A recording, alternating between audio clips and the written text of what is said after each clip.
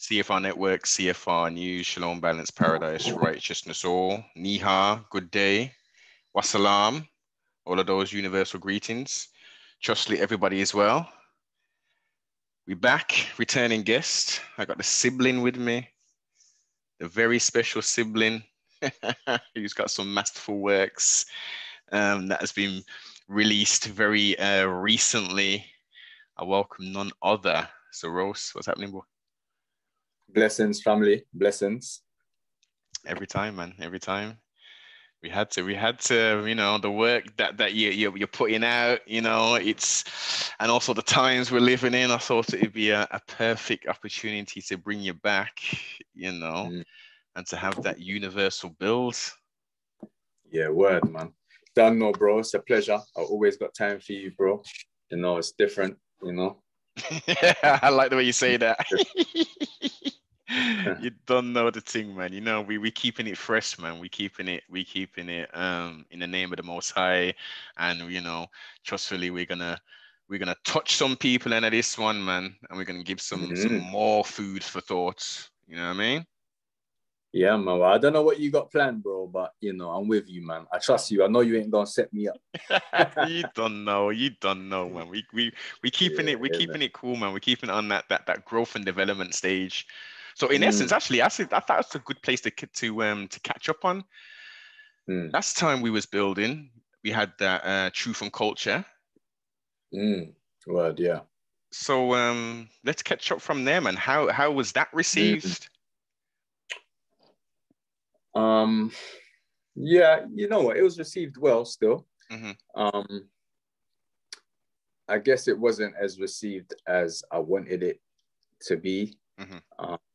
But then in hindsight, maybe I could have done a lot more as far as in preparation, as far as promotion. But overall, I think it was received well. You know, a lot of the Caribbean Christian community loved it, you know, and then a lot of the conscious, even the conscious people loved it. But the conscious, like you know, a lot of the rest of them who don't subscribe to Christ. So, yes, you know, the rest of them who might have Selassie as God, you know, they still loved the tunes. Do you know what I mean? Even though you hear me saying Jesus in some of them.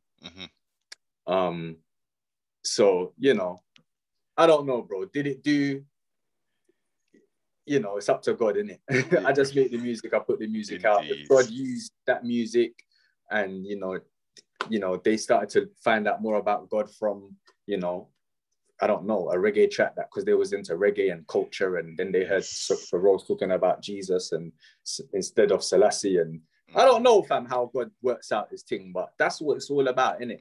I just make the music from whatever I'm going through at the time, and yeah, man, you know, hope that God uses it to do whatever he's gonna do, man. Other than that, I just like making music, innit? So yeah, I'm going to try and make music. I'm going to try and put God in it, put the Bible in it or scripture in it, and make it relevant and still try to make it sound good and sound, you know, cool. Because the day I make cheesy music, bro, is the day I want everybody to, you know what I mean, slap me in the back of my head. Or chastise you, man. Chastise you. Like, listen, stop now. You know what, though, Sabin? I can't see a day when that's taking place, man. Because even from when you was, you know, not on this wavelength, you was still pushing some content, you know what I mean, which was waking people them up. So you know, as we alluded to on build number 1, build number 2, extracurricular builds were cut from different cloths, sibling. You know what I'm talking about? Yeah, word. That's real rap, cuz. That's real rap. So it's just all about time. It's just about time and season, you know what I mean, and getting to the realization of like what time we're there in right now. Yeah. So yeah, man, it's looking good, man. It's looking good, and I'm gonna tell you right now, man. From when that CD did tumble through my my letterbox, right? My man's had that thing on repeat, sibling. Yeah. Cool. Praise I, the Lord. I took Love out my that. MP3 that's got like maybe, I don't know, maybe like 79 tracks on it. I took that straight out. Dude. Yeah, man. Yeah, respect, bro. Thank you, man. Thank Loaded you. up. I'm encouraged. I'm encouraged. And Yeah. as per your question on the old IG, Mm. and as my response, I'm still feeling that I'm still there with that response. But you know what? I'm really reeing up on a regular. Every time I hear it, track number 10. Forgive you? Yeah. Okay. All right, bro. Amen, man. Yes, I'm reading that one up, and the one with the little princess on there, the one that you had on listening. Yo, Yeah. nice little vibes. The reggaeton run one as well. That's a different vibe still, you know, sibling. And I can see that if that gets in the right hands in a certain community, I can see that getting pushed, man, and people really like, yo, who is this? Who is he speaking of? You know? Yeah, word. Yeah, well, you know, like I said, bro, man. Well, you see, this particular project, what we're talking about outside the box,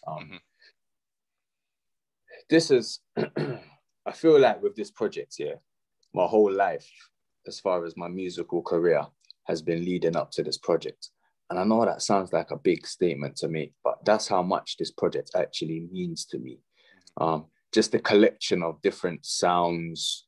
And because if you listen to it keenly, you listen to it a few times over and over, it's like you get to understand. It's like some songs that you didn't really like in the beginning end up growing on you because it's a part of the experience of the album, if that makes sense. So if you're listening from the album from the beginning to end, you're going to hear a collection of different sounds, different cultures, different emotions and moods, and all these things kind of like into one melting pot. And that's what I wanted this thing to be, but it's with like the experience comes with it as far as the journey. Yeah. As far as the spiritual and theological and artistic growth. With, you know, because I got songs where I'm starting off with full set. You know what I'm saying? Like, no one's expecting me to do that. You know it's what I'm saying? It's a grown man album. It's a grown style, sibling. You know, I'm rapping in patois. I'm rapping in an American accent. Singing a ballad. Just there's so much different stuff going on. I'm doing a classic church song with. Then I've got us, you know, like in the break of that song, Name of the Lord. That like I can do all things power. In the break of that, like yes, you're hearing praise the Lord and hallelujah.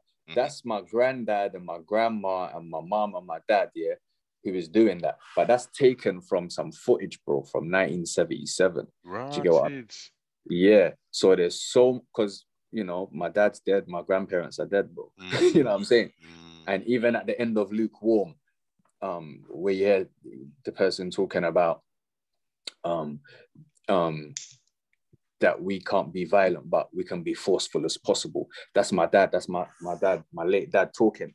That I've got there at the end. You know, I've got my daughter on it who, you know, 6 months ago, God healed her from a brain tumor, and you know, she's cancer free. But 7 months ago, she had a tumor the size of a golf ball in her head, bro. She's 5 years old now. She was 4 then. She was 5 last week. So my dad died on Boxing Day. Do you know what I mean? Like, I started this album. My daughter was happy running around playing in school. My dad was happy he was alive, staying with me in my house when I started making this album. By the time I finished, my daughter had a brain tumor removed and then had 8 weeks of proton beam radiotherapy.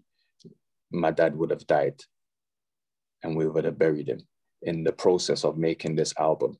So as well as the lyrics and stuff I had before, like when do you know what I mean? Because I already had something like 20 songs or something within my head that I was feeling like I was going to use these songs. Yes. Yeah. Only out of them 20, I think maybe only about 8 of those songs actually made it on. And then the rest of the songs was created. Ah. Do you get what I mean? That's why there's references of my daughter's Indeed. thing in one of the songs. Praise to the Most High. Do you know what I mean? That's why there's things like that going on. So yeah, what did this album, like, bro, I've been spamming everybody's WhatsApp, everybody's Instagram. You know what I'm saying? Man. Like, yeah. Download, pre-order, share, only because, like, I truly, like, even down to the last song where I'm offer a response. It's not even a song. It's like, you know, where I offer a response. It's like an invitation to the faith, if you like. Even that. Now, I'm never someone to run around saying, oh, the Holy Ghost said to me, the Holy Spirit said, and the Lord told me. So I'm not going to say that, yeah? But I did have a strong feeling and conviction in my spirit that I need to do something like that. I need to offer the listener some kind of response if they want to make a response and reach out in faith. You know, some people want to pray, they want to make a connection to God and they don't know how to, you know what I'm saying? Years and years ago, I met a brother, just a normal brother who was a Christian.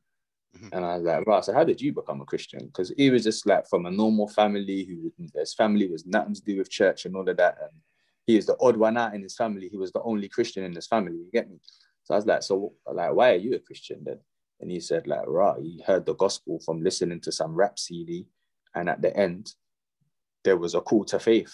They call it, you know, the sinner's prayer. He said the sinner's prayer on the CD. And then he said that's how he became a Christian. Then after that, he found some church and whatever. Now he's a Christian. So that always stayed with me. That someone actually did that, and that's the power in the music. And that my man's a believer now. His life's changed now, and he heard the gospel for the first time on a hip hop CD. You get what I'm saying, bro? So within this, like, I guess the Lord brought that back to me and put it up, like, placed it within my heart to do that. Yes. Do you know what I'm saying? Which is why I did that still. And then even the beginning, how I set it up. Yeah. I just wanted it to be, bro. I just wanted it to be, I didn't want it to be just for nothing, just some songs. Do you get what I mean? Like, because we can do that all day, bro. There's no point in making an album. You know what I mean? What you did with that intro was set the whole scene and the table. You know what I mean?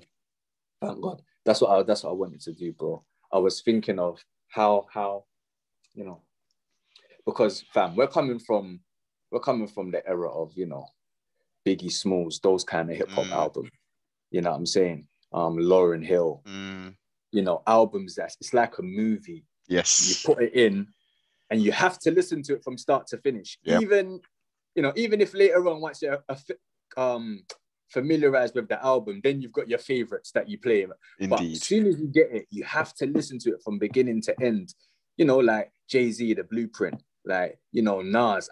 There's so many, fam. You know what I'm saying? That like it's like a movie. Every song, every skit, DMX is dark and hell is hot. Do you know what I'm saying? Fam, I'm just thinking of albums that are coming back to me of I wanted it to be an experience. Yes. Yeah, like I said, not just a bunch of songs. So that's why I started it like that. And yeah, I mean, I guess just God just gave me the idea of doing that. Yeah, you know, first of all, I thought of it being two man in a cell. You get me? Because I knew I wanted a conversation. Yes. You know what I'm saying? I was thinking, how do you spark up the conversation? You know, well, you know, when you're banged up with someone, then more time you might be talking to the person. But then, for some reason, I kind of like, I don't know if do you get what the beginning is? Where are we? Do you get where we are? Yeah. Okay, cool.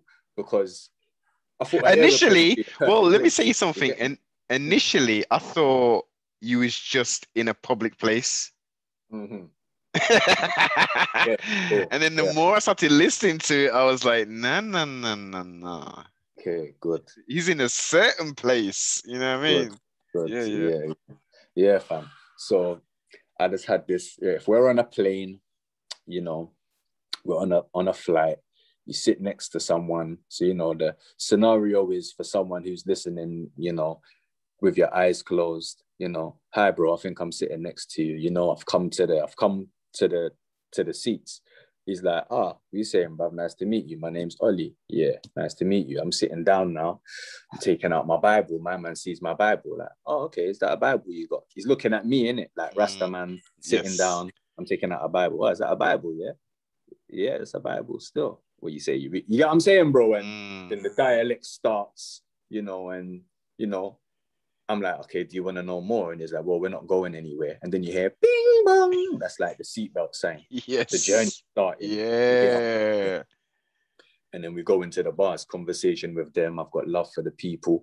And then it's like, I just told a story. And even the second song with Boris Johnson, Jesus Christ, it kind of like flow. Everything flows. Very much You so. know what I mean? Mm-hmm. And then it just flows beautifully. I thank the Lord even for that, for the way that the tracks are compiled, because it does take you on a journey. It starts off like hard and dark almost, and greasy, and then it gets kind of chilled and mellow, and then it gets kind of meaningful and deep and kind of even romantic kind of, and then it gets, do you get what I mean? It's a journey, and then in the end, it's like by the end you're crying your eyes out. You know what I mean? And that's like the journey of what I wanted to bring the listener on. So right now, it's just with this album, it's just my prayer. I mean, it's been received beautifully. Like, praise the Lord. You know, if I'm totally honest, the big platforms haven't picked it up yet. Like the big Christian platforms, haven't picked it up yet. Like the biggest radio station ain't picked it up, and you know, the biggest universal one, Christian hip hop platform ain't picked it up. But I guess it's not just hip hop.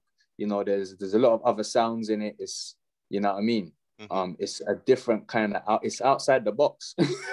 Like, very much so. You know what I mean? Even the name, you know what I'm saying? There ain't really any, and then I'm not even trying to blow my own, like, I know it's a good album, innit? I'm not trying to blow my own trumpet. Yeah, okay. I know I can rap, cool, safe. This isn't really even, this is deeper than rap. I just believe this is from God, because I believe this whole thing is from, the whole album is from God. I believe the lyrics, the Holy Spirit, I believe, inspired me to write the lyrics. I just believe, like, yeah, bro, the whole journey, everything I've been through on the process of making this album, you know, I've never gone so hard in an album. I've never, you know, some of these songs, I've gone back and I've changed lyrics, I've corrected lyrics, and where before I just think, sure, do you know what I mean? I really paid attention to detail with this. You can tell. Bro, I'm glad you can tell. Thank you. Thank you. Thank the And Lord. not even just on Glad the you can lyric, tell. on the lyric side, on everything you're talking about, on the journey of the album. It's you go from one place to a next. There's a myriad of different emotions. The production and the style of it, as I said, it's a grown man's album. It's a big man thing. You know what I mean? Word. One of my brethren said I set myself up, car. Any other album I make now has to be like that or better. So, I mean, It's I guess that's possible, man. It's a more good than setup. possible. Yeah. What? Listen, Yeah. since you've made this standard of material, you know what it took to create and to produce this here. So you know you got the formula. Well, we thank God, and we'll see what happens. See, the thing is now, what I'm praying and why I'm, because, bro, when I put out the album last week, I had a sense of relief, like, like almost like, yeah, that's it, it's over now, it's out. But then I just woke up and realized it's not even over, it's just starting. Like, because now I really got to promote it. Yeah. You know what I mean? Like, the thing is, I don't have a team. I don't have any team around me helping me promote or helping me really do anything. You know, praise God.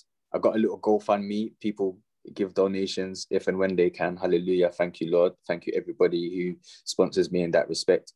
But I ain't got no one copying and pasting and reposting and sharing and emailing and bro, do you know what I mean? And then hey, let me correct you on that, sibling. Anytime you send me something, anytime I see yeah. No, hey, come on. Praise God for the family. Praise God for the family. You get me? But what I mean is on an industrial scale, my brother. Exactly. I know what you're saying. You get what I mean? You know what I'm saying, bro. Whereas some other artists do have that.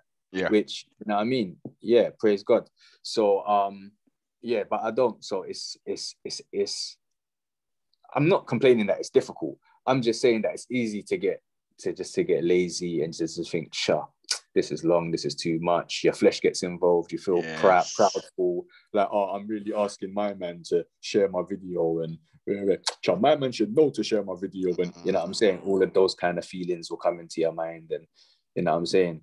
So it's battling all those things, as well as the physical time of spending time on your phone or on your computer, wherever it is, you know, copy and paste, writing little messages to people, sending videos, email.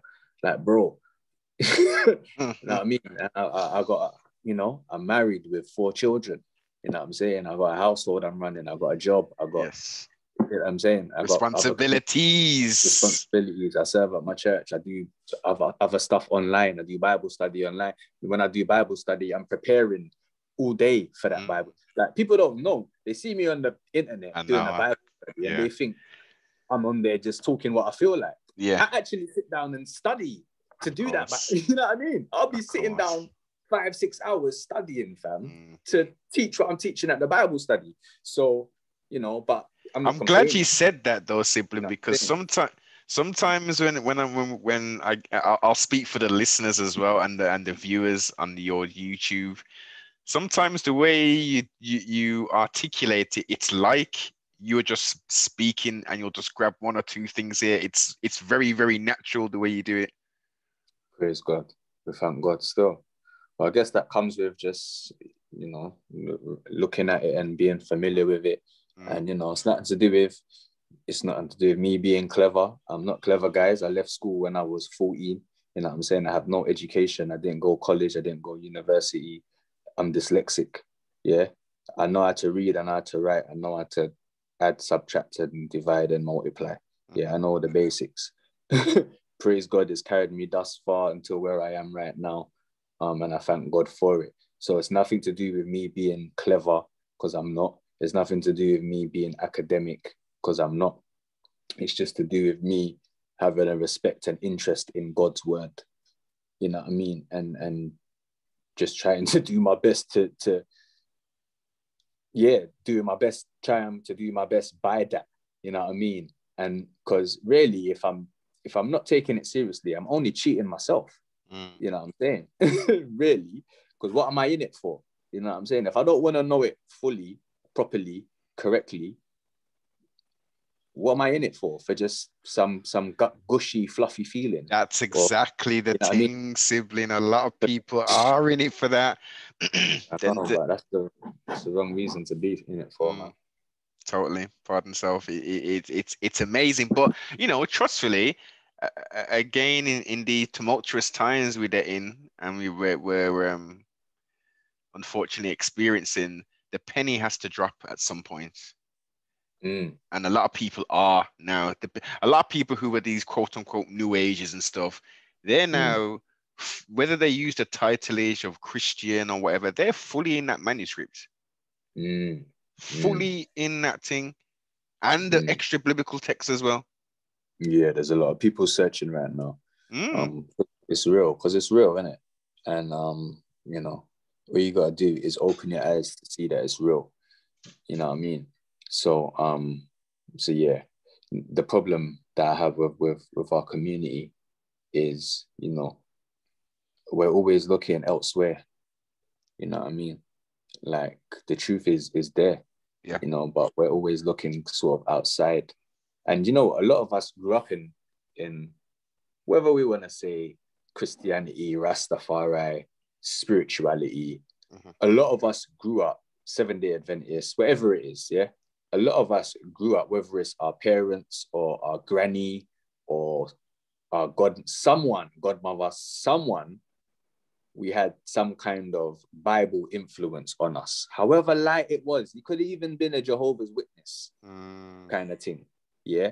But I believe us within the African Caribbean, whether we say it's because of colonialism or not, yeah, we come from an essence where we know the God of Israel, yeah, or we know of the God of Israel. That's the God who we know of, the God of the Bible, the God of Abraham, Isaac, and Jacob, you know, however we see that through the law and the 10 Commandments, or we see it through Christ or Jehovah, or do you get what I mean? Yes. Or Jah, you get me? But, you know, all of us, or not, I can't say all, or even Catholicism, yeah, a lot of us come from an essence where we will know, like, you know, the Lord is my shepherd. We will know things, you know what I'm saying? Who God bless, no man curse. And we will know little things. We don't even know how we know them. You get what I'm saying? So what I'm trying to say is we all have come up within the essence of the truth. Yeah. Now, sometimes it's a lot, it's vague, it's hidden within some of these cults, like I mentioned, Jehovah's Witnesses, whatever, you know what I'm saying? It's vague, but there's truth in there, but it's vague. So what I'm trying to say is a lot of us come from the truth, but we look outside of it and we're looking to Kemetic gods, or we're looking to Greek gods, or we're looking to, you know, the law of attraction, or we're looking to, you know, ourselves as God. We are God. Cerose, you know what I mean? You see that law of attraction thing, right? And all of these new age, The Secret, and all of this something. Like, you can correct me, like, but to me, a lot of that stuff seems like it's just remixed out of the manuscript, man. And taking the onus away of actually, like, of course you've got to do the work, but there's certain things you need to do and there's certain reverence you need to give. And that's the connection. Exactly. And that is the connection. And that's why it's dangerous, because you're not giving the worship. You're not going to the, you know, like Christ said he has living water. Yeah. You know, he said to the woman at the well, if you knew who you was talking to, you'd ask me and I would give you living water. If you knew the gift of God, which is eternal life. Yeah. He doesn't say which is eternal life. He says, if you knew the gift of God, you would be asking me for water and I would give you living water. Yeah. So it's Christ, innit? Is the substance, you know, to the glory of God the Father. So God has to get the glory. So when we do the law of attraction and we're doing other things that is directed, like, you know, blocking the glory to God, it's not giving the glory to God. It's giving it in whatever you're doing, your works. So really it's you're giving yourself the glory. So really it's self-idolatry. That's what the law of attraction is, because the law of attraction puts it all on you, innit? It's what you put out to the universe and or whatever, how it goes. But it takes God out of the equation. Exactly. Yeah. And when we're not worshiping the Most High God, by default, it's satanic worship. Yeah. And that's what Lucifer wants, to be worshipped. Lucifer was thrown out of heaven, if you believe the biblical account, because he wanted to be God. He wanted to be worshipped. When Jesus was in the wilderness for 40 days and he was fasting and Satan come and tempted him, what did Satan say? Satan said, I'll give you all of this if you all of what you can see, all the physical. If you worship me. Exactly. Satan wants to be worshipped. Yeah. So this is the problem with the law of attraction, with whatever else that they're doing, because these days, that is the problem with anything else outside of biblical faith, outside of praising Yahweh. Yeah. Do you know what I'm saying? If you're not praising the Most High God, yeah, by default, you're praising Satan. Whether you call him Vishnu, Krishna, whether you call him Allah, I know Allah can mean God in different languages. In Arabic, it does. Allah does mean God. Yeah, I know yeah. mean God, but Allah is not the name of the Most High God, and God is not the name of the Most High God. Because it's a title. So, yeah, exactly. So if Allah is the name of their God, it's still not the Most High God. You get what I'm trying to say, bro? You get it? Yes. Yeah. I get the it. Muslims do not praise the God that we praise. The Muslims do not praise the God of the Bible. The God of the Quran is not the God of the Bible. That is a fact. Cerose, I have spoken to some Muslims who do. Yeah, they would disagree with me. Yeah, not only would they disagree, but they would, of course, they would, because they claim that it's the we worship the same God of Abraham, Isaac, and Jacob, being the three Abrahamic faiths. But as I say, there are some Muslims that I speak to who do go outside of the Quran. They don't read the Hadiths, but they do study the Old Testament, Tanakh, Injil, etc., and do recognize that that's the source. You know what I mean? I'm still going to deal with the Ishmaelite kind of, Muslim element of it, but I do recognize that the Most High, Yahweh, as you say, or Yahuwah, however you want to, vocalize the Tetragrammaton, that is the be all and end all of all of this thing. Yeah, and that's good. I mean, that's good for them. But the scripture says the demons know that too, bro. The demons believe that and they tremble. You get what I'm saying? So, what did they do with the Messiah? The Messiah hung on a tree and was crucified and killed and resurrected. I'm not sure they believe. Ask them, those brothers that you was just talking about, ask them, what do they believe? Yeah. The Quran? Do they believe the Quranic account of Yeshua's crucifixion? Hung and slew on a tree. Well, the New Testament account. What do they believe? You know what I'm saying? This is the question. Because the New Testament says Jesus was crucified and that he was resurrected, and the Quran says that he wasn't. Yeah, the resurrection element. That's the contention there, where he even was the death. They say he wasn't killed, bro. Oh, of course, because they said he went up before he died, innit? They said he wasn't on the cross. They said Allah deceived the people. Some people say it was Judas. Some people say it was just someone else. Allah deceived the people. Jesus never died according to them. Yeah, but I've explained in the past. In that's why it's totally an antichrist movement. Sorry for anybody who's a Muslim if this is offensive. I'm not trying to be offensive. You know what I mean? I've got friends and family who are Muslims. You know what I'm saying? And I love them dearly. But you know what I mean? May God's word be true and every man be a liar. Liar. And my Bible tells me that Jesus was crucified on a cross and he resurrected. So the Quran can't come 600 years later and tell me that Jesus didn't die on the cross and he didn't crucify. Yeah, and he didn't resurrect. Yeah, and let me tell you why this is an antichrist movement. Because in the Christian faith, yeah, if you subscribe to the Christian faith, we are saved by grace through faith, yeah, in the work of what Christ done on the cross, Christ's atoning blood, yeah. Christianity is like this.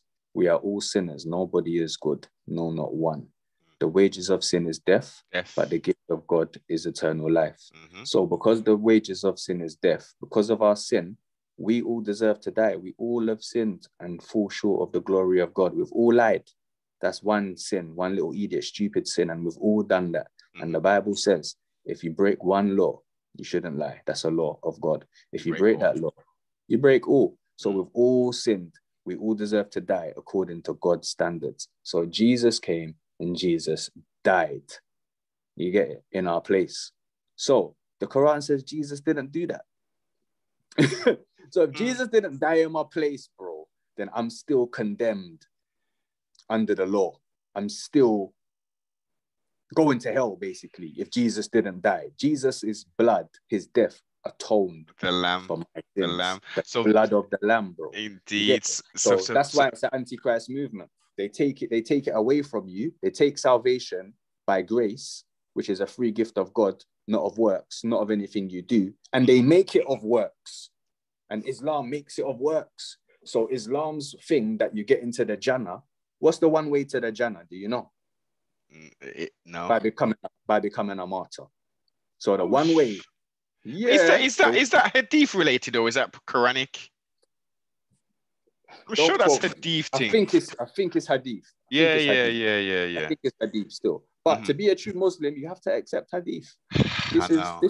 stuff That's of where Islam, bro. and See, again, these Muslims that say I just have the Quran and I have the and I don't have the hadith. It's like Christians that say I just have the Old Testament, but I don't want the New, or I just want the New Testament. and don't want the olds. Yeah. You can't do that. It goes Old Testament and New go together. Exactly. Just like the Quran and the Hadith go to. It's the same thing, bro. Yeah, they've got one that they disagree with, but you've got core Hadith like Bukhari. Yeah. There's hardly any Muslim that disagrees with Sahih Bukhari. You get what I'm saying? But you see that's the tricky slope. That's the slippery slope because based upon the traditions, these were quote unquote the traditions of the Prophet Muhammad, peace be upon him, as they say, right? And the traditions, yeah. So and the reasons of the hadiths is to give you more clarity in regards to what was written in the Quran, right? Yeah. But here's the big but. The first couple surahs, who are they talking about in there, Cerose? Well, who are they referring to? Isa. Isa, Moshe, Noah, the upright one, Ibrahim, you know. All the biblical characters.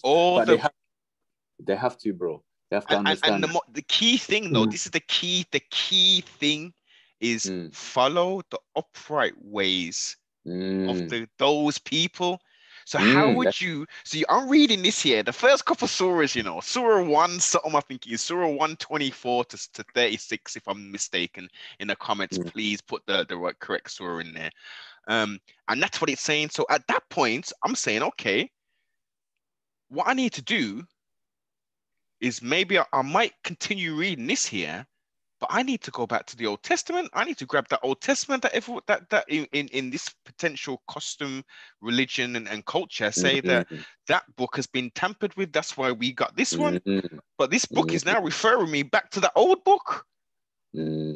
So we can look at the prostration, we can look at the beards, we can look at the head coverings. Where does that come from, Cerose? Come on, fam, man. Come on. It's for them to, but fam, you have to understand as well. It's a cultural thing now. So, you know, that's why I say to, you know, people who have converted to Islam, who come from like a similar culture to ours, those are the ones that I really try to go ham on as far as telling them stuff. Yeah. Because you weren't brought up in this culture. If you leave Islam, you're not going to be enemies with your family. You know, you're not going to have, you know, fatwas out on your head and all of that. And it's not that deep for you, fam. Yeah, you know, your Muslim brethren might not talk to you no more. But your real family and your old friends, you still got them. And you can still crack on with your life. You're not fearful for your life. You see people who have grown up in strict Muslim families and that, make them say they want to marry a Christian or they want to, you know what I mean? They want to be a Christian. Fam, it's peak, you know, fam. You're talking like, leave the country, I've got to run away and not talk to my family ever again type peak. Relocating. You know what I'm saying? Yeah. Yeah, relocating, depending on how deep your family's into the thing, fam. So, you know, and yeah, it's just about, I mean, and I understand it. I understand the discipline. You know, Islam can bring great discipline to your life. It offers great community and great family and social support and all that kind of economic stuff. support. Let's not leave that one out. All of that. You know what I mean? So it's really great for all of that. But at the heart of it is a false religion. It's not the truth.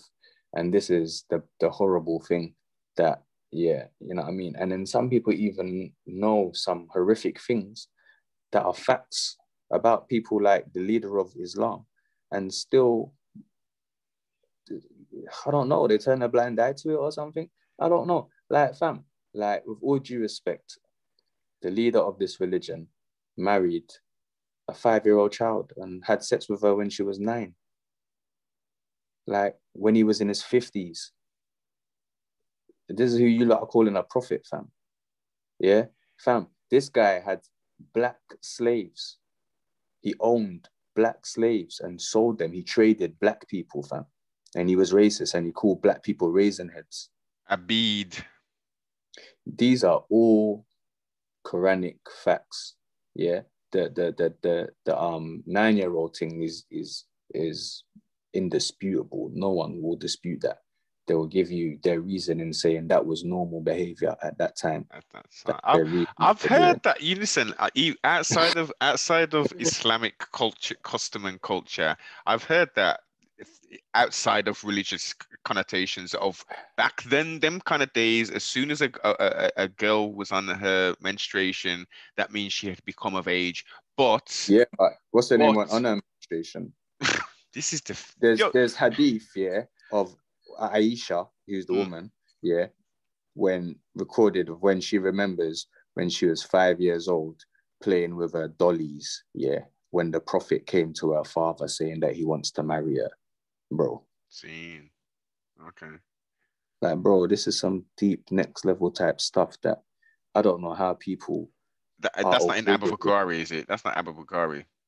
I'm not too sure. I don't want to misquote things for the Muslim brothers to jump in the comments and slay me. Yeah. But what I'm saying are facts. This guy did that. You know what I'm saying? And then, all right, cool. I can't even get past that. But even if I could get past that, then he owned slaves. And he weren't a black slave owner. That's another thing. This guy was a white Arab fam. There's hadiths talking about the whiteness of, look, it's not about color. Yeah.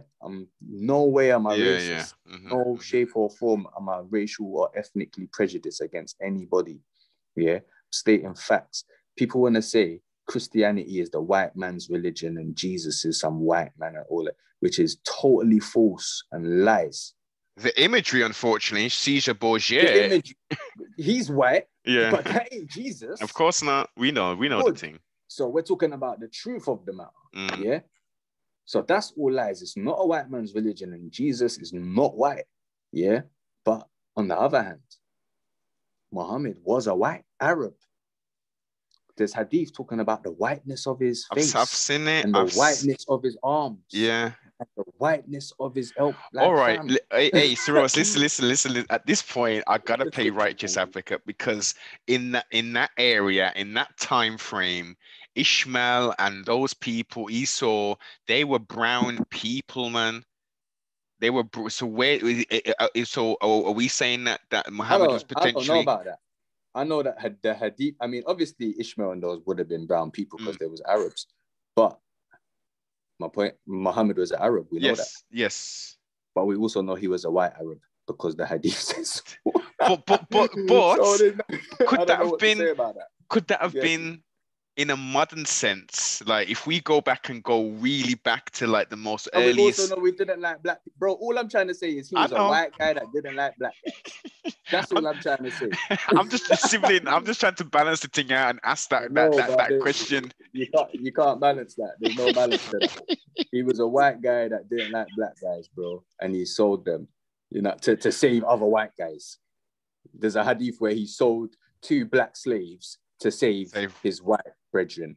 Yeah? Okay, that's the hadith, just for anyone who wants to know. I'll even, for the sake of the interview and the video, just when we finish, send me and I'll send you. I tell you what, don't worry. Listen, what we'll do is I'll make sure once this is going in the description, we'll put some links down there so we can verify and. But it's just nuts, bro. It's just nuts. I don't understand none of it. I don't understand how people can know these things and then still crack on. You know what I'm saying? That is crazy to me. For whatever reason. You know what I'm saying? Even if I think I was born in that, once I found out all that stuff, being a black man who has a daughter. But my daughter's 5, bruv.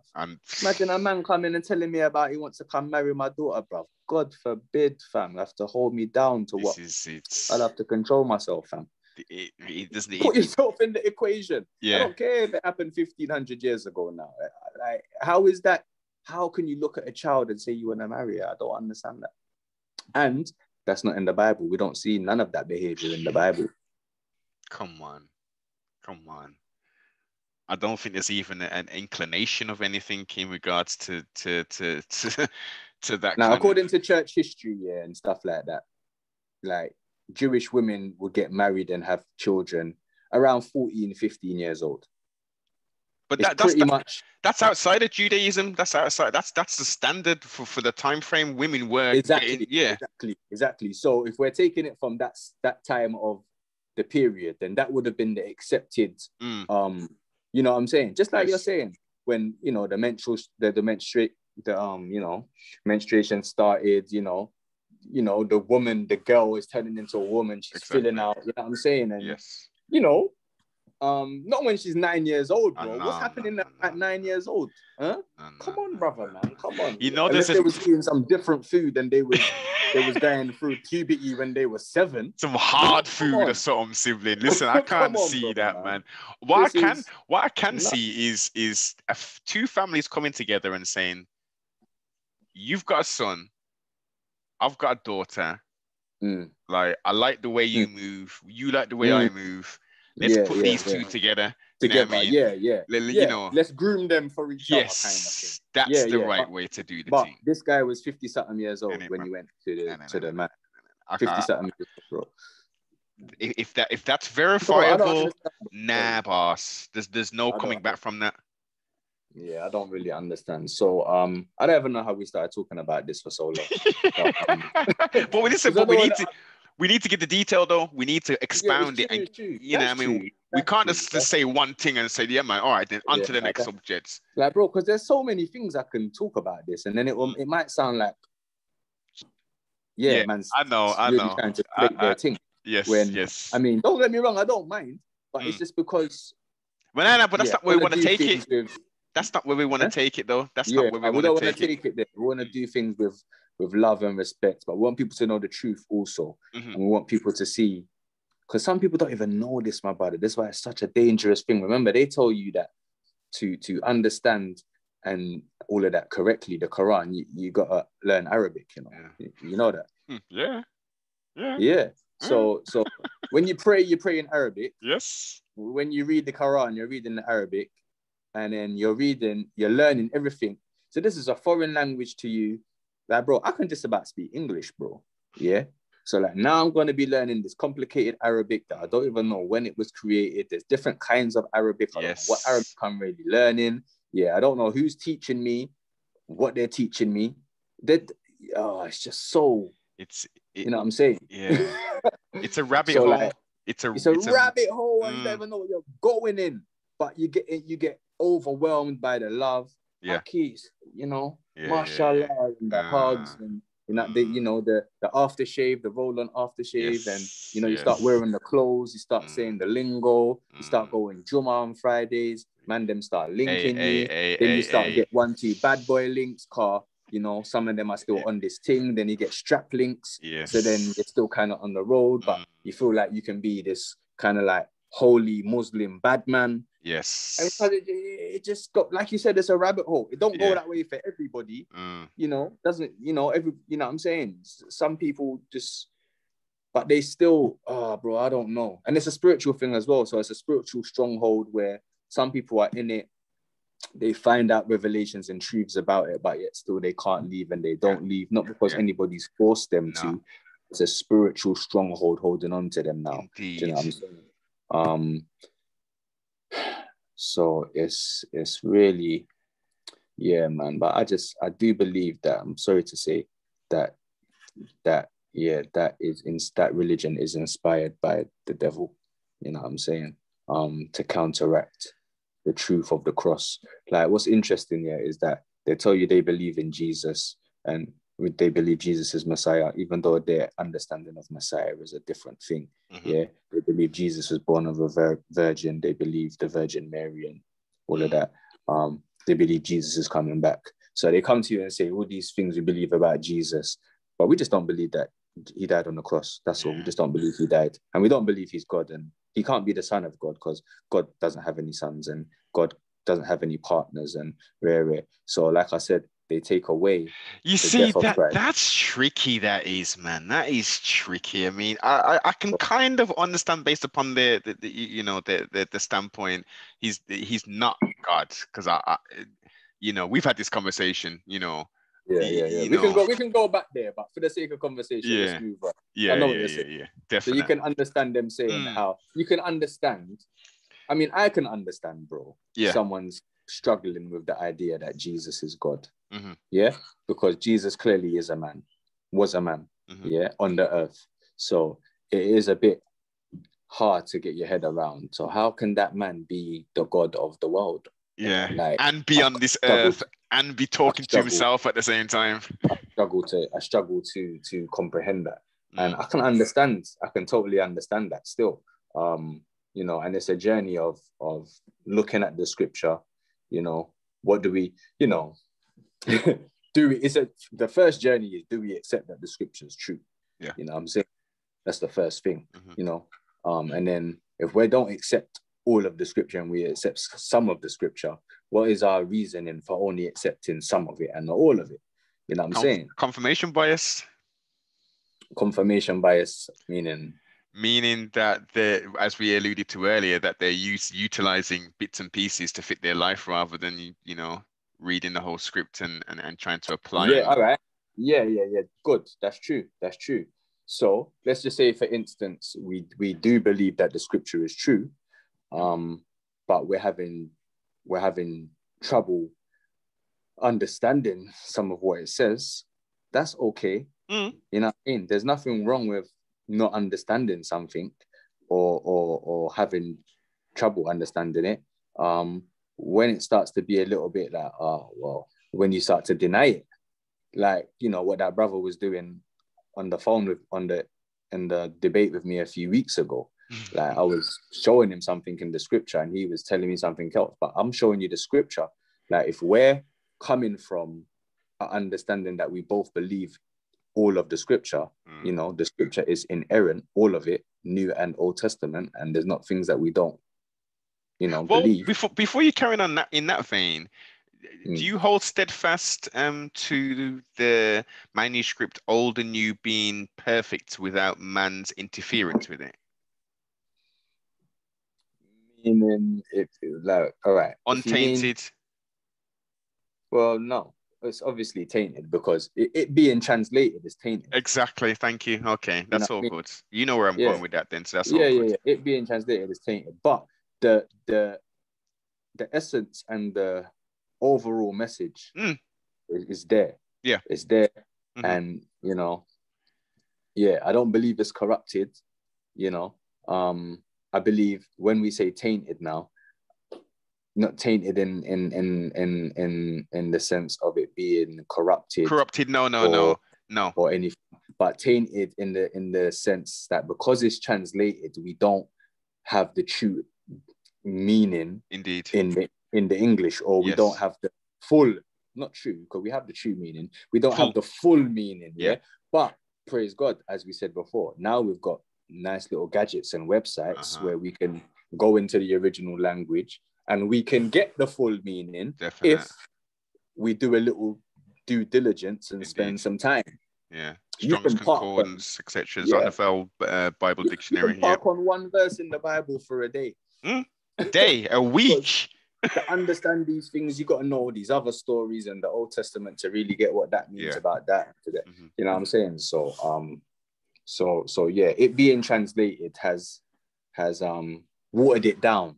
Yeah. The translated is watered down from the full meaning. Yes. And also it's watered down for us because we live in 2021. We don't live in a you know, first century Judeo society, Hebrew society. We live in London or in Wolverhampton or in Birmingham or wherever we live in 2021. Indeed. You know what I'm saying?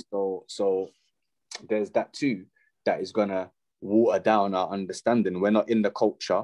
A lot of the things and references in the scripture is things that is relevant to the culture of the time. Do you know what I'm saying? Makes a lot of references about, you know, olive oil and shepherds and sheep and sowing seeds and farming. You know what I'm saying? It's wheat all language and tears. Exactly. It's things that people are used to, bro, within their time.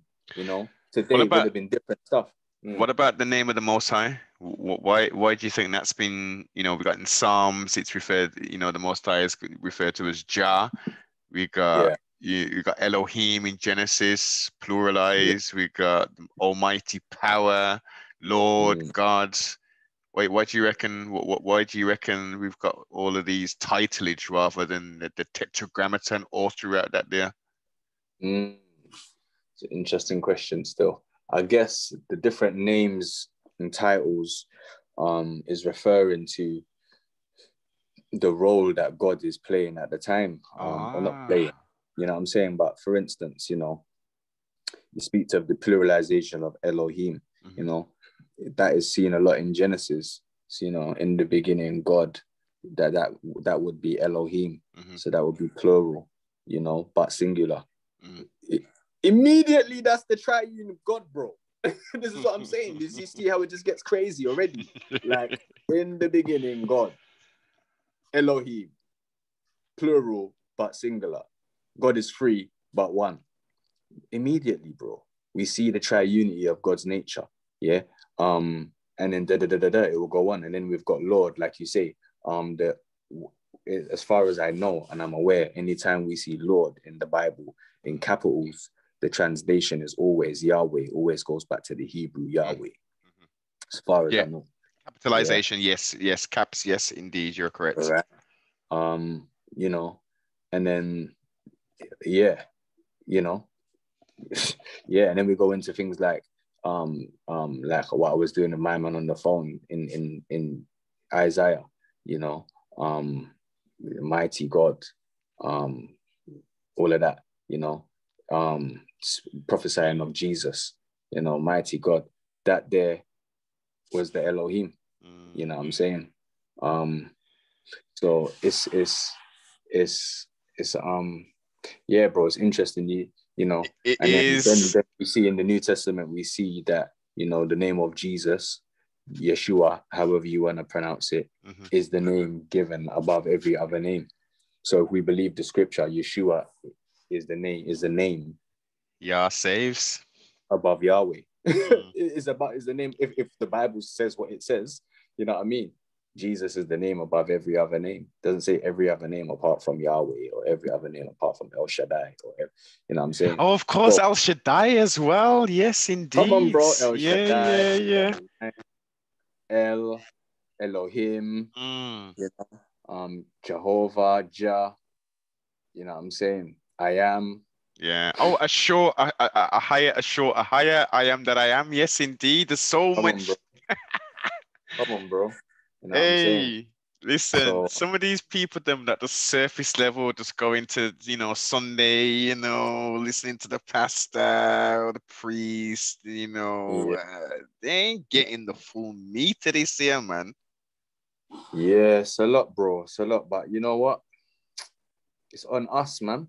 It's on us. Like, my pastor's a great guy. I love him. He's a wonderful teacher and that. But I got to do my own stuff too.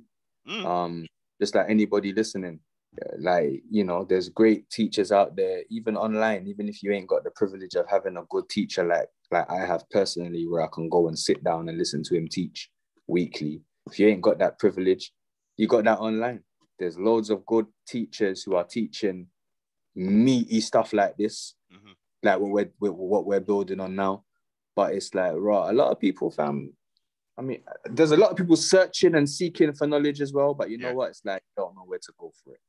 There's that too. And then some of us, you know, when we get real good knowledge and that, we don't really pass it on. Selfish. Those selfish kings who keep all the jewels in their crown. Yeah, man. And wanna kick knowledge and school people when, you know what I'm saying, fam? To make people look stupid. Like, yo, share the knowledge. Let's all grow. You know what I'm saying? Let's, you know, but people have to want to learn too, I guess. Yes, and we can bring horses to water, but unless the horse wants to drink. You see that, bro. Yeah, man. You know what as well? Yeah, I've noticed in this, you know, this spiritual life, the spiritual walk. It ain't about me, you know what I'm saying? I'm just a messenger, man. You know what I'm saying? The Spirit of God is who does the waking up. He's the one who does the convicting and so, like, you know, if If I say a message to someone and that they don't connect with that person, then the Spirit of God didn't move on my message. It didn't. He didn't choose. That's not in his will right now. You know what I'm saying? Yes, key point right now, because it could be 6 months, it could be 5 years down the line, and that's said conversation, or Exactly, bro. So you know what I mean? And even doing this thing, as far as where we want to call it, being an evangelist or being a community, a community leader, or I don't know what you would want to say, but it's it's not, the power's not in you in that respect to change things. Yeah. You ain't gonna change the world. Nah. Some people come into it and be, I'm gonna change the world and I'm gonna take London for Jesus and I'm gonna change everything. You know what I'm saying? Like, I respect the zeal, and the compassion and the passion and the energy, but you ain't gonna change nothing. Yeah, God does the changing when He sees fit. You know what I'm saying? If we make ourselves available and He uses us, then hallelujah.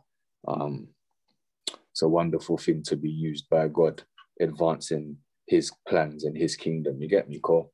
Definitely. He's gonna use anybody who wants to be used, cousin. If I don't let Him use me, he'll use you. You know what I'm saying? I'm to the next willing vessel, exactly. You know what I mean, to propagate this culture, freedom and righteousness. It's simple. You know what I mean? He's gonna get his thing done regardless, bro. You get me? There's nothing we can do to get in the way of that, Definitely. So let's rewind a little bit of time. You've alluded to it a few times in this build. How did that discourse take place with you and the Hebraic brother from Nuts? What do you mean? How did it happen? Yeah, how did it manifest? Okay. So I do a Bible study online every Friday night, as you know. And he was on there one day, and the book we're studying is the Gospel of John, and the Gospel of John it's a gospel different to the other three, because John really hones down on the fact that Jesus is God incarnate. Jesus is, again, this is what we're saying, even what we were just talking about. John tries to get us to see in the gospel that Jesus is God in the flesh. That's the whole point of John's gospel. So I was basically in a part of that, talking about that. And I see him jumping up in the comments saying certain things, you get me? So after, I DM'd him and I asked him, so what, he basically called me a false teacher. Not in so many words. He didn't say it like that, but that's how I felt. I was like, rah, Olin. So then I said, so what do you do with these scriptures then, bro? And I sent him a couple of scriptures, like might have even been John 1. In the beginning was the word was with God. And something else. And he says, no, he believes those scriptures, I'm interpreting them wrong. So I said, okay, well, educate me. You know what I'm saying? If I'm interpreting them wrong, then show me where I'm going wrong with this, because, as far as I know, I'm not wrong. And then he said to me, let's do it on the live. And I said, okay. So boom, now. It's like I come off the phone, I come out the app, and I thought about it. And then I said, like, rah, but like, I was thinking this is too easy. And I was thinking, like, Lord, do you want me to do this? Like, do you know what I'm saying? And then, I just said, all right, cool. Boom, let's do it. Yeah. And then he made an accusation about the Council of Nicaea, and that before the Council of Nicaea, nobody worshipped Jesus as God. That was his accusation. So his accusation was that they created Jesus's deity at the Council of Nicaea, which is false, and which I showed was false by historical account. I showed it was false from the Bible, but then I showed it was false from extracurricular sources, And I also showed how the Bible teaches that Jesus is God. I know it's a hard thing for us to deal with, but that's what the Bible teaches.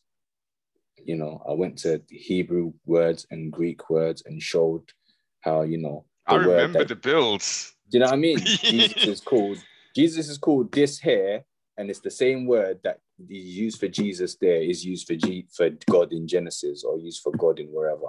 Like, the Bible is telling us that Jesus is God. Now, whether we want to accept that or not is something else. But the Bible is telling us that Jesus is God in flesh. That's what it says. The word became flesh. Is his stance that Yeshua HaMashiach is the Son of God and he's not? No, he doesn't even. Hold on. Yeah. His stance is Jesus is the Son of God, not God. Yeah. Mm-hmm. That's what his stance is. Yeah. Whereas, you know, we believe that Jesus is the Son of God, but the Son of God meaning, you know, Jesus was born of a woman. Mm-hmm. Yeah. So he's, you know, God's son through a woman, if we can say that. Mm-hmm. But that doesn't mean that God had sex with the woman. Now we want to put our carnal mind into it and think God had sex with Mary and then Jesus came. It's nothing to do with sex, you know. The Bible actually says that there was a seed in Mary. Do you know what I mean? How did the seed get there? It must be God who put it there. We don't know, fam. But, you know, and the Holy Spirit came upon Mary, and Mary conceived. You know what I'm saying? So something mystical went on there, and the Messiah was conceived. You know, he wasn't created by sperm. My man didn't have sex with Joseph, didn't have sex with Mary until after Jesus was born, and then Jesus' brothers and sisters came. You know what I'm saying? Like, my man had sex with Mary after Jesus was born, innit? You know what I'm saying? So it's nothing to do. So you got the Most High, Yahuwah or Yahweh, and then on the right side we got Yeshua HaMashiach, as the world calls Jesus. Is that second in command in essence? No. Or are they one? Yeah, based they're upon one. the triune? Yeah, they're one. There's no second in command or third in command. There's no hierarchy. They just have different roles. You know, they're all equal to each other. They're all in agreement. The Holy Spirit will never disagree with Christ. Christ will never disagree with his Father. You know what I mean? They're all in agreement. They do different stuff. Roles and responsibilities. Yeah, they do different things, but they're all in agreement, and they are all one. So they make up, you know, and it's not Jesus is 1/3 of God. You know what I mean? They're just all one, but it's three different persons of the oneness of God. So we say three in person, one in essence. There is one God, but that one God is three in person. You know, how can God be free in person? The same way God can be listening to our conversation now. He's answering someone's prayer store. He's talking to someone right now in Kenya. He's healing a man right now in China. Man. God is everywhere. Everywhere. He's omnipresent, meaning he is everywhere all at the same time. He's omnipresent. He's omniscient. He is all-knowing. You know what I mean? So God is you know, we can't. You see, the thing is with us, we tend to think we understand God. You know what I mean? And if you think about that's the human mind, Cerose, you know what I mean? You know what I mean? We try to understand everything. Exactly. But if you really think about it, we can never understand God. Nah. So then why things like, how can Jesus be God? What's this three but one business? It's too complex for us to understand. Even when we try to, you know, don't get me wrong, I grasp it. I don't understand it, bro. I don't understand it. Yeah, I'd be a hypocrite or liar if I said, yeah, I understand the Trinity. Thank you. Because I don't. Thanks for the honesty, I believe man. it. I believe it, though. I believe it because the Bible teaches it, bro. We can't get around it. You know, let us make man in our image, fam. Who's God talking to? All right. I am glad, Cerose, you brought that up because if he ain't try you, who's he talking to, bro? All right, let me The bring it. angels? Let The me angels bring ain't it. made in God's image. Listen. According to some people, in a standing of that's Genesis, is that 25? 25? That's 24, right? I'm not sure. I'm not sorry. Go on. Yeah. So according to some people's understanding and overstanding of those scriptures from 24 to 26, I believe that section, right? They have come to the thought pattern of that Elohim element. Let us make man in our own image. Let him have dominion over the fish over the earth and all that stuff is the first creation. Then it says, God said, let me singularly, let me, not us, let me make man in my own image. And then he molded him from the dirt and then into the right nostril. The ruach was then blown into. Mm-hmm. So they're saying first creation, the angels created the first creation. Second creation, that's when Adam was created and Eve was then created from the rib. When Cain slew they are saying that what? That when God's saying let us make man in our image, he's talking about the angels? The angels was making a first creation, which then creates the people who are in the land of Nod, who then Cain got his wife from. Yeah, see, the thing is, we've got to add a lot of stuff into the text to arrive at that conclusion. That's my problem with it. You know what I mean? Look, I've heard things. I've heard stuff about kind of what you're talking about, yeah. Not exactly the way you just put it, but I've heard something of that they will call a pre-creation story. Yes. Yeah? Meaning that there was worlds and other yes. beings and stuff before the garden. Yeah. And people arrived there from somewhere. I think it's in Ezekiel, where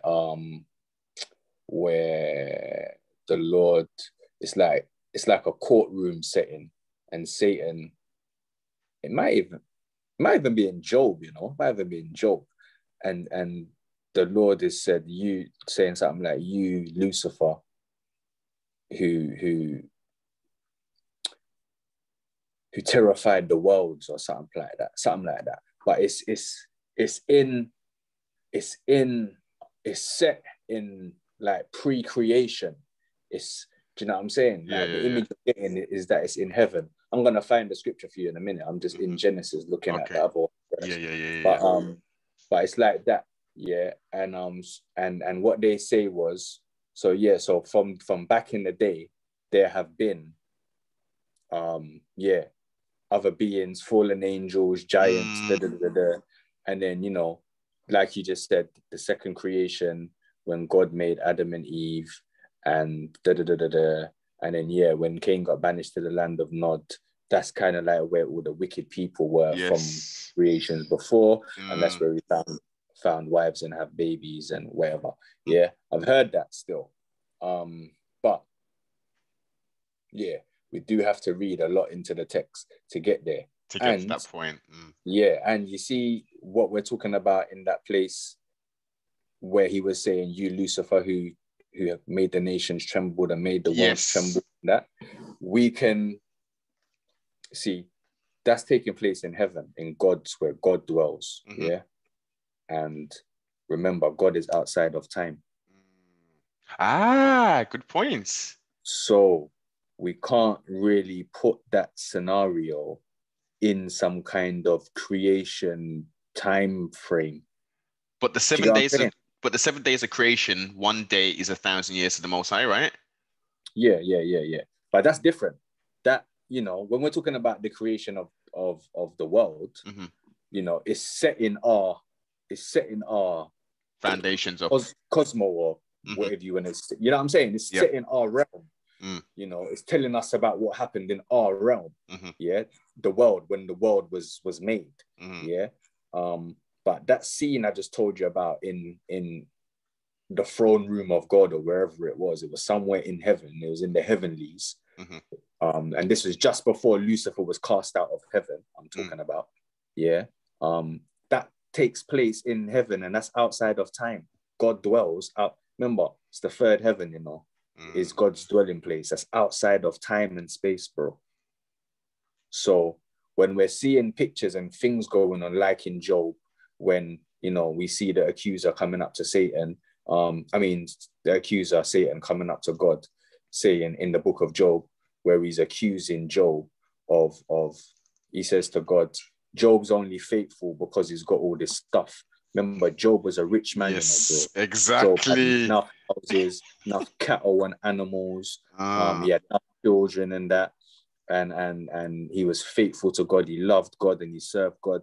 And Satan was like, raw, he's only faithful. And God said, all right, you know what? I'm gonna let you mess with Job. Yeah, just don't kill him, but you can mess with him.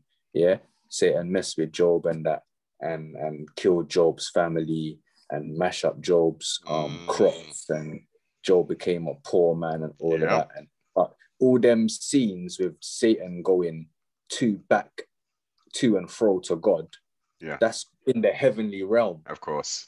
You get me? It's outside of time. It's outside of space. And Job is the first book written in the Bible. Job is the oldest book in the Bible. I don't know if people know that. So when Job was written, there was no temple.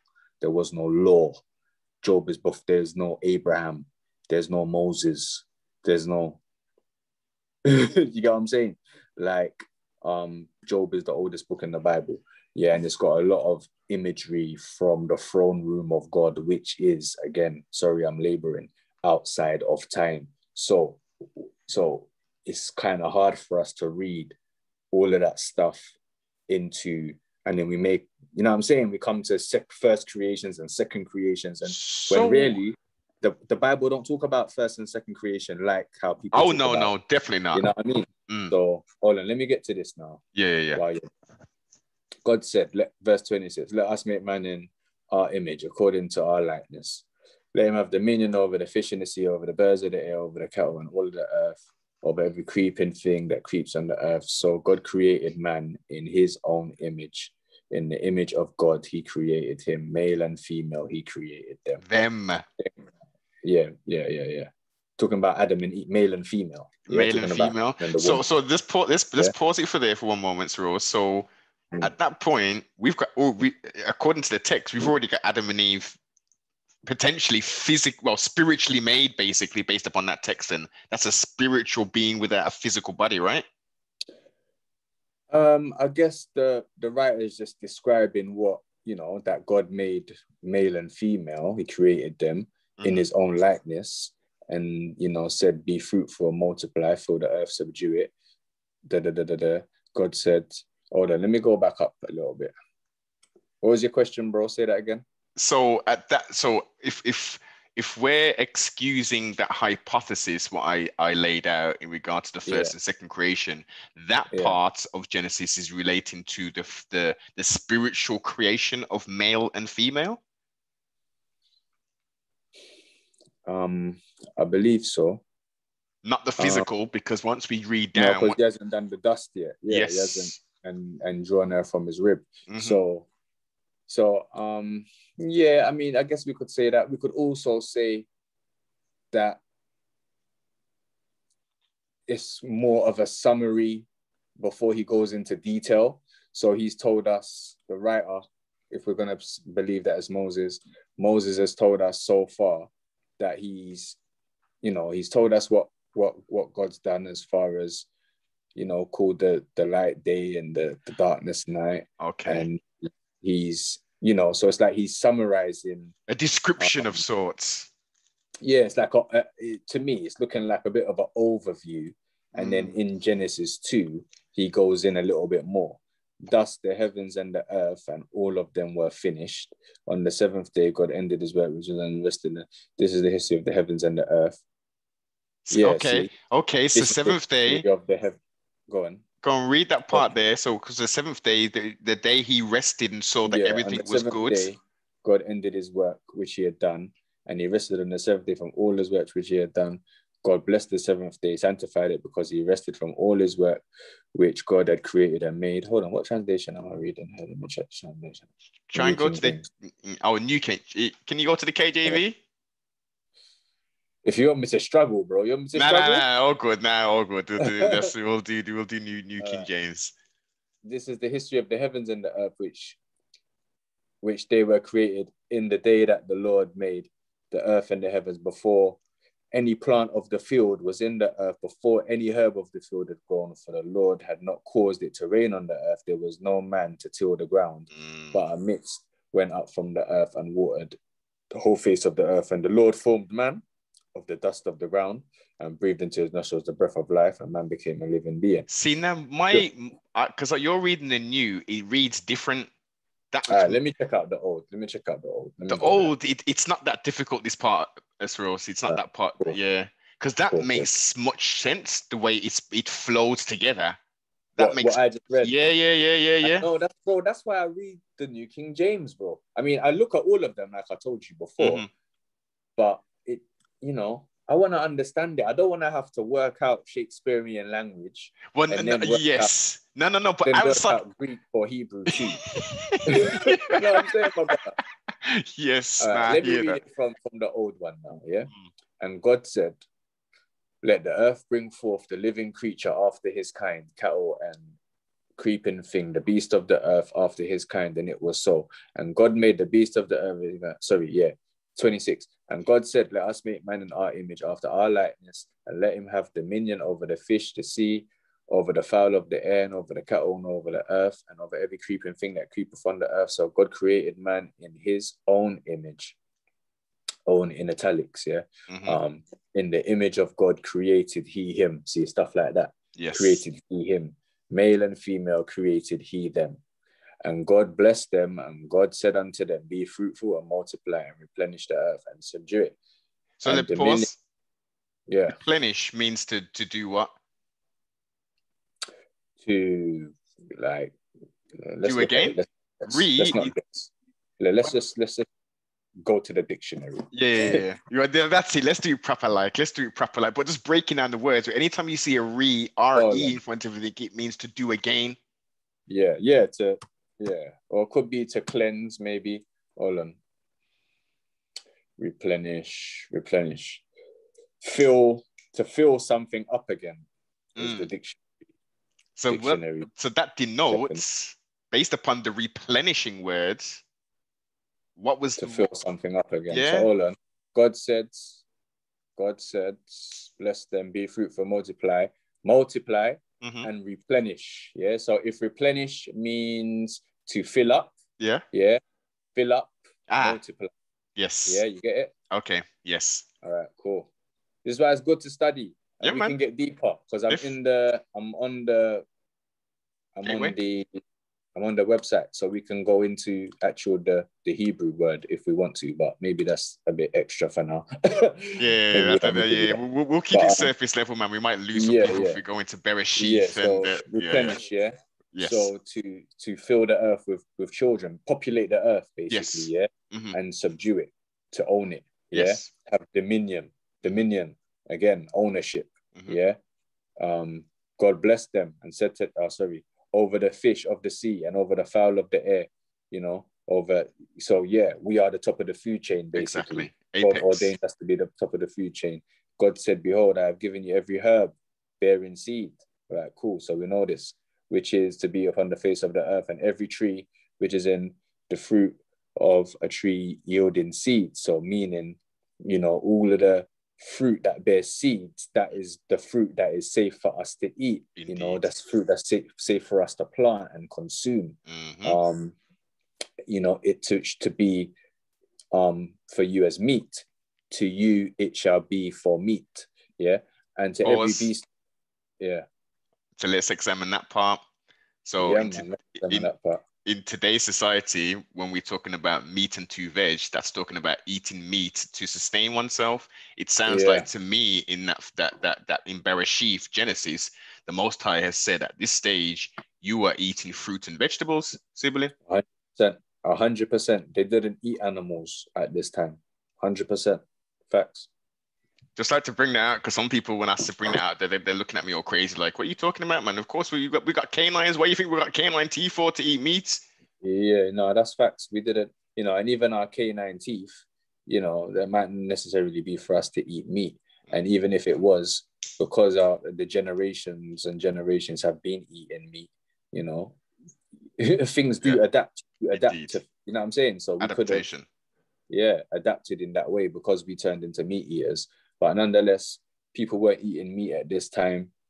It didn't rain at this time, as we already saw. There was a mist that came up from the ground that watered and nurtured the earth in that respect. So when Noah was walking, a few chapters later in Genesis, when we see Noah telling people about it's gonna rain and flood, they're looking at like he's crazy because like he's stupid. They didn't know what rain was. Yes, that's rain. That's the powerful thing, Cerose. Like we're here in the Gregorian year of 2021, and rain coming out the sky is a normal thing. When Noah was upon the plane with Lamech and Noah, Shem, Japheth, and Ham, all of a sudden, as you say, mist started coming up, and then water from the illustrations that they show, with that crazy whitewashed version of Noah, right, with Russell Crowe in it. Water's, I can imagine that shit. Water's just coming out of the ground and shit. You know what I mean? And can you imagine, bro? Mad thing. That would have been terrifying. Serious. Really, if you really deep it still. So yeah, there was a lot of stuff going on, bro. You know what I mean? And this is just the first few verses of the Bible. There's so much. Do you know what I'm saying? Yeah, there's so much in there, bro. But I don't even know how we got into Genesis, how we started talking about where we are. Let's cap this part of the build off then with have you read 26 then? 126? Yeah, I read it in the old King James and in the new one. Read on until we get to add the dust to the ground part then, if you don't mind. Yeah. Yeah. Is that 27? Oh, sorry. Cool. Thus the heavens and earth were finished, and all the host of them. And on the seventh day, God ended his work which he had made. And he rested on the seventh day from all his work which he had made. And God blessed the seventh day and sanctified it, because that in it he had rested from all his work which God created and made. Hold on. These are the generation that was created, and God made every plant in the field. All right, every plant of the field. Is that what I just read? Did I read that? Yeah. Not a man filled the ground. The mist went up. All right, cool. Yeah, the mist went. Planting of the garden. All right, cool. Yeah, verse 6. But there went up a mist from the earth, chapter 2, verse 6, a mist from the earth and watered the whole face of the ground. And the Lord God formed man of the dust of the ground and breathed into his nostrils the breath of life, and man became a living soul. So, I think what we get from this is Genesis 1 is giving us like an overview of what God done, and Genesis 2 goes into a little bit more. So it goes into the creation of man versus Genesis 2 verses 4, 5, 6, and 7 talks about the creation of man. Verses 8 to 14 talks about the planting of the garden and the fruit in the garden, and the tree of the knowledge of good and evil, and the river Euphrates. Yes, exactly. You know what I mean? Talks about that. And then, because it goes, it goes deeper. So yeah, that's what I think happens. So I think maybe that's where people might get first creation and second creation, thinking that, to separate, God made man and woman, and then separate that from the chapter 2 where it says God made man from the dust of the earth. Yes. Okay. You know what I mean? It's the same event, but chapter 2 is just more detail. Detail oriented. And Okay. chapter 1 is a bit of an overview. So, You know what I mean? Cerose, how do we reconcile Cain and his wife? How do we get Cain's wife from all of this? Good. So there's 2 ways we can do this. One way is interesting, yeah. Now, there weren't no law at this stage. Remember that. There was no law. No Israel, no law. Yep. No Israel, no law, no nothing like that. Yeah. Now, Adam and Eve, yeah. They didn't just have Cain and Abel. We know that, right? We know they had Seth, yes. because that's the line that the Messiah came through. Yeah. But Adam and Eve would have also had other children. Adam lived to be, let me not guess. Let me just find out how old Adam was. Yeah, my point is, Adam and Eve had other children. Yeah, God told them to subdue the earth, to multiply. Yeah, God told them to multiply. 3 children is not multiplying. So my point is, there wasn't a law. Adam and Eve had loads of other children. It's quite possible that Cain had sex with his sister. Okay. So all right then. Well, why would their children, their progeny, why would they have left east and went east of Eden to create another society? I don't know. I don't have that. I mean, I'm just, this is something that is a thing. This is a idea, yeah, that people hold to. Yeah, that, yeah, some people hold to the saying that it was Cain's sister, and have a whole way of how they land there. You know, like I tried to say a little bit. Think of it, if Adam lived to be, I don't know, 400 years old. Exactly. Yeah. Think of how many children he could have had, in generations of children. Yes. You know what I mean? So Cain could have easily, you know what I mean? Like, they was having kids, like, you know, Adam's all 150 and he's still having kids kind of thing. You know what I'm saying? But the oldest person was 932 or something like that? Yeah, Methuselah. Yes.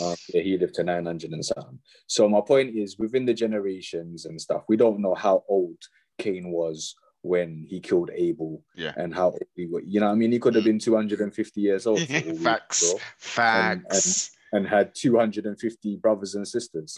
We don't know, bro. You know what I mean? Yeah. So yeah. So it could have been his sister. It could have been, like we're saying again, like we said before, the pre-creation thing. That could be a thing, bro. I'm not dismissing it like it's rubbish. Yeah. You know what I mean? That could be a thing. There could have been worlds before this world. Maybe the scripture in Ezekiel is talking like that. It is saying that, you know, Lucifer's been causing trouble from eternity past. You know, we don't know when he was kicked out of heaven. That could have been millions and millions of years ago. We've already established that's outside of time. So we don't know when that took place in time and space. You know what I'm saying? What we do know is that it happened. And then between that and us being here in this world and this time, we don't know what's going on. And so we don't know if there was other worlds before God created this world. And, you know, in the beginning, God created, that is the story of this world. Yes. You know what I mean? But God is eternal. So we don't know if there was worlds before this and how many. Yes. You know what I mean? Yes. This might have all been done already, bro. Maybe God's doing the whole thing again and bringing more people to salvation within the realm of eternity. Bro, I don't know. You know what I'm saying? I'm 1000%. Just thinking, we got to think about these things. Yeah. Like, bro, sometimes when you watch certain films, like, let's just say The Matrix, for instance, like, you have to have a kind of certain consciousness and imagination and thought process to even be able to get certain messages behind movies like that. You know what I mean? Because anyone can watch the movie and get excited with the action and the car chases or whatever, but it's a different type of person now sees the inner meanings and the mechanical meanings and the subliminals of that. Yes. Do you know what I'm saying? It's the same thing here in what we deal with the scripture and things concerning of the scripture. Do you know what I mean, bro? Yes. It's deep, man. It's deep. Hey, sibling, I've taken enough of your time to end off this build Let's finish it off with a character you just mentioned, Hashetan, Lucifer, Satan, the morning star, Azazel. Who else? I think that's like, are those all one character, or are those different demonic spirits? Yeah, I mean, some of the names you've said I'm not too sure of, but I know, Lucifer, Satan, the devil is the same person. Beelzebub is another one of his names. Moloch? Moloch, I think, is Satan, is him too. But again, by default, anything that is not of Christ is of Satan. So, what I'm saying? That's where I land, bro. What I'm saying? He comes in many shapes and sizes and forms and sounds and disguises. What I mean? He disguises himself as an angel of light. He's in the church a lot. Yes. Sorry to say, he's in the church a lot. He's in places of, that do, good things. Yes, he's in those places a lot. Yeah. You know what I mean? He's in the entertainment business a lot, as we know. You know what I mean? He's about, the Bible describes him as the God of this world. You know what I mean? Roaring lion. He's about, bro. Yeah. Looking to devour. And devour, bro. You know what I'm saying? He's like a roaring lion. You see? It's another little thing. Remember, Christ is the real lion. Exactly. The conquering lion of the tribe of Judah. Indeed. So he goes around like a roaring lion. You see what I'm saying? He's always trying to be like God. God says, I am. He says, I will. You know what I'm saying, fam? He's a pagan. He just wants worship, and he wants to be the Most High. He can never be. And he knows his time is up. He's trying to take as many people down as he wants with him. And let's not fall for it. Nah, we can't, man. It's too late in the game for this year, man. And you know how disappointed it is for us to hear so many people, quote unquote, of the faith saying, yeah, man, I've had my second shot. Oh, yeah. Don't get me started on vaccinations, bro. What? And I'm saying, hold up, wait a minute. You're the one coming to me talking about, I'm going to church and this and that and blah, blah, blah. I'm like, yo, where's the Most High? Do you believe in the Most High, right? So like, you know what though? I'm not gonna, I don't want to put it on people as far as their thing with God and their vaccine, because I know people who have the vaccine, bro. I do. And you know what? I don't believe I can use scripture and nah, not at all. So what I do, I might play a little joke. You're right, yeah? As your arm fell off, or I might run a little joke. They know that I'm not in a vaccine thing for my reasons why. But also, this vaccination thing is a bit like politics. You know what I'm saying? It's sensitive. Very much so. Who you talk to. It's like politics and religion. Like this thing we're talking about, the whole Islam thing. You see, I mean, I pray I was respectful and it's all clean and nice, and because that's how you have to be. Indeed. With some of these situations. Yeah. Politics, religion, and now it seems vaccinations, bro. Like you gotta be careful about how you pick your words about vaccines if you don't want to offend people and make people fall out with you. I don't want no one to fall out of me over my opinion about a vaccine. You know what I'm saying? I don't believe we should be taking it. I don't know what's in it. I don't know what side effects it has. I don't believe it's the mark of the beast. But I do believe it's leading up to the mark of the beast. And all the get your vaccine or no jab, no job is getting us used to a culture of them saying, look, you need to take this or this is going to happen. And us running along like blind little idiots saying, oh, yeah, stab me in my arm. Oh, drop my other arm. Do you want my bum cheek? Do you want, you know what I'm saying? Like, fam, keep your needles. God designed me in a way I'm fearfully, wonderfully made that if I feel sick, my body tells me. Yes. I don't need a vaccine. I don't need a COVID test. I don't need, do you know what I'm saying? I'm not anti-medicine. I'm not anti-doctor. No. You know, far from it. I do things with wisdom. I don't, as soon as the doctor says jump, neither. That's not what it's about. It's about listening to your advice, considering, okay, well, do I think this is best for me? Asking the Most High in prayer, Lord, what should I do about the situation? Also, as well, always trying natural remedies first. Before I go to any doctor. I'm trying the bush tea. I'm trying whatever plant I can rub on, boil, grater, eat, whatever it is first before I seek out some kind of, pharmaceutical doctor prescription. You know what I'm saying? Not that I write that off, but I want to do the natural thing first and foremost and pray and all of that first. You know what I'm saying? I'm not writing off doctors. I don't want people to think I'm anti-medicine, and you know what I'm saying? Because I'm not, but I just believe if we're taking these things, we should take them with wisdom, because they have serious side effects. Some of these pills that the doctors are giving out, and antibiotic or whatever it is that they're giving us, you know what I'm saying? So, if you need to take them things, take them, but don't run to take them, and definitely don't get addicted to them. When you feel better, stop taking them. You know what I'm saying? It is, as you said, look, it's a very touchy topic. I don't even, all I say to people is, look, do what's best for you. If you think that taking a foreign substance into your body is going to do you well, do it. But the first thing I would say to you is research it first.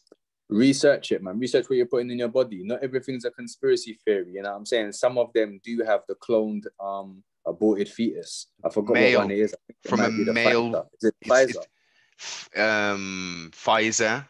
I think let's two of them. find out what it is. Let's find out what it is and let's put it in the description, because we don't want to give out false information. But one of them has, you know what I mean, some kind of aborted fetus, cloned aborted fetus DNA strand or something in it. I don't want that in my system. Nah, bro. From an infant Caucasian male. From infant, any male, infant, anybody. I don't want nothing in fam. That's cannibalism, right? Come on, man. Like this is, and they're saying, oh, no, it's not haram to do it. It's kosher. It's fine. No. Yeah, man. I don't. Yeah, it's not for me.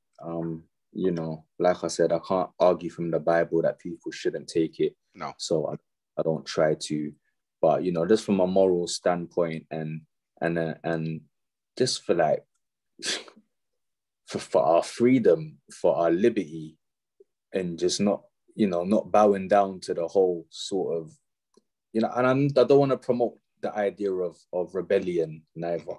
Yeah, because that's not what the thing is about. The Lord told us to obey the law of the land. Yeah, but obviously when the law of the land is doing things contrary to the either the law of God or to I guess the law of me looking after myself, that's a commandment. Love your brother as you love yourself. So it's a commandment to love your brother. It's also a commandment to love yourself. You know what I'm saying? So to love myself, out of that, I'm not putting certain foreign agents in my body, fam. You know what I'm saying? Fam, I never smoked crack in my life. I never took heroin. And you know what I'm saying? Yeah, I'm going to make them go inject me with this thing nah, bro, man. I'm all right, fam. And people are dying from it too, or indirectly or not directly. I don't know. But we're hearing that people are dying after taking it, and people are being sick for 2 weeks. So you're like, bro, like, I don't know, man. I don't see the sense in me doing that. I feel fine, so I'm gonna go and take something, put it in my body, and then not feel fine.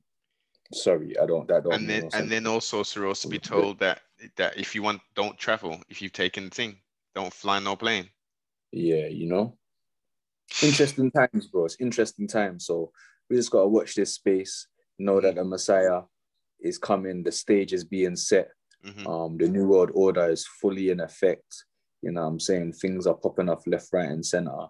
It's happening in real time in front of us, but we're distracted by all these devices that we've got in front of us, and distractions and lockdowns and diseases and Instagrams and TikToks, and you know what I mean? And then meaningless relationships, and then pasa in our families, and then we're just distracted by so much stuff. We're taking our eye off the ball, which is the Messiah's return. which is getting in right relationship with the Most High God through his son Yeshua Mashiach and his sacrifice and his atoning death and resurrection, and coming into right relationship and knowing what go on. You know what I'm saying? That's what it's about. It's wake up time, fam. That's why we're having this conversation. That's why, you know what I mean, the Most High is raising up a lot of brothers, I mean, ancestors, you know what I mean, all over the world. There's a universal awakening, a universal wokeness is taking place, but it's just for us now to find the truth in the wokeness, because there's a lot of stuff to talk about and a lot of stuff happening and a lot of causes that we want to champion, you know, but ultimately the gospel is the most important, because, you know, like we've already established, we can't change this world. You know, it's nice to hold hands and sing songs and kumbaya and give peace a chance and all of that, but it's never going to happen. Peace will only come when the Messiah comes. That is when true peace and restoration will come to this world, when, you know, we're united with our Messiah and everybody else. Every knee will bow, every tongue will confess. You don't know anything. So now's the time. It really is. Now, out of love, like I said, a labor of love, out of gratitude. It's a free gift. Take it now, rather than, you know, Hey, listen, when Yeshua HaMashiach comes back, it's not going to be not nice. Not nice for me. Nice. At the start, at least. Let's put it that way. At the start, at least, you know, some. It would never be nice. The judgment, man. I mean, the start is the beginning of. Remember, it's eternal. It's not going to stop. You know, it's eternal. Like, we're spiritual beings, so the spirit don't die. You know, so it's not like you're going to burn in hell for 1,000 years. No, you're gonna burn forever. You're gonna be in torment, whether it's burning or torment. I guess the burning is just a symbolic way to communicate to us that you're gonna be tormented in a way that you've never been tormented in your life before, all of your life, forever and ever. Before you go on and leave you with this little thing, someone was saying, they said, like, I think it was a dream that someone had, and the person who had the dream, bro, they was really, really sick in pain with the sickest, maddest cancer or something like that, bro. And they didn't care about God and all of that, and didn't care about none of that. And then they died, bro. And they went to hell, bro. And you see, when they got to hell, bro, all they wanted to do was go back to being in pain that they couldn't bear, of being in cancer, and just that excruciating pain that they couldn't bear, and they wanted to die. See, when they got to hell, they wanted to go back to being in that excruciating pain that they said they couldn't live with in the dream. You know what I'm saying? I thought that was a powerful illustration that, you know, your worst day in this world. Yeah. If you can think of your worst day, the worst pain, the worst experience you're ever gonna have, that's the best feeling you're gonna have in hell, fam. Hell ain't somewhere we want to be. Outside the presence of God is not somewhere we want to be. Definitely not. This is why I do this, bro. That's why I do this, to try and tell people, warn people about that. People think I'm crazy. It's cool, you know what I'm saying? For those who don't, and God uses the message and leads them back to himself. I'm grateful, man. Grateful. Every time, man. Every time we have to give thanks, man. Every time. Another powerful, insightful build with the sibling. Links will be below. Make sure you go onto the Spotify. Peep the material. Study to show thyself approved. If you're already in the word, if you ain't in the words, pick the book up, pick the manuscript up, you know, give it a try. Read it for yourself, and don't allow people to read it for you and to dictate and try and, like, you know, tell you what the meanings and the understandings are. You definitely need to seek wise counsel to get further understanding. But technology is about, man. Cerose has just demonstrated it. We got no excuse, guys. None. None. If you ain't Some got no internet, go outside one of them hotels and log on their Wi-Fi from outside. You ain't got no excuse, fam. None. Except for wanting, because look, don't get it twisted. It's cool to be in blissful ignorance. Sometimes, yeah, I'm pretty sure on some days you feel like it can be overwhelming and sorts doing the research and trying to, A lot all the time, bro. I'll be real.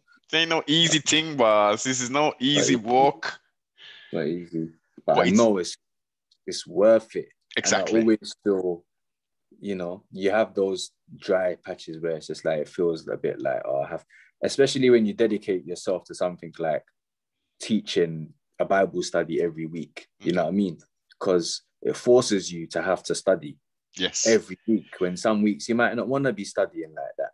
You got other stuff to study. I might be preaching at my church or leading something at work, or so, as well as I'm just looking at my Bible anyway for looking at my Bible's sake. But to have to commit to doing something every week without fail is it can be hard to do sometimes. Sometimes you can be tired and think, right, and sometimes you got to push yourself. But I thank God that I do. And I thank God for it, because it helps to keep me fit spiritually, bro. The more I'm in the word, is that, so, you know what I mean? It's good for me to be leading a Bible study online. It's good for me because I still do my other stuff, biblically stuff anyway. So, it's just like, yeah, I'm doing legs, I'm doing arms, I'm doing chest, I'm doing that. Doing, you know what I'm saying? And yeah, we're just exercising all these different muscles spiritually. And yeah, man, I'll pray God uses it, bro. That's all, you get me? Because it's not about being puffed up with knowledge. I know all of this Bible, so I'm so smart. Again, like I said before, that's not what I'm trying to do. I'm just trying to be faithful to the thing, so I know it, so I can share it faithfully, and hopefully the Spirit can use that. And like I said, bro, wake people up. True indeed. Bro, I see that. I actually get that now. I didn't get that before, but the way you just said that, or what, however it happens, bro. You know what I mean? Yeah, man. Facts. For those who offend these little ones, which believeth in me, it will be better for him that a milestone, yes, man, will hang about his neck, and he was thrown into the depths of the sea. Warning before the destruction, man. Make sure you go, do the thing, man. Be the best person you can be. Seek and ye shall find. Definitely enjoyed the conversation. It's all about growth and development. I love where I am now, but cannot wait to get where I am going. Amen. You know what I mean? Make sure you like, comment, subscribe, and share. If you ain't following Cerose, make sure you go over to the Instagram, go onto the specifiers to say, support the brother, man. You know what I mean? Like up the thing, share up the thing, and let's get this culture, freedom, and righteousness. Let's get it.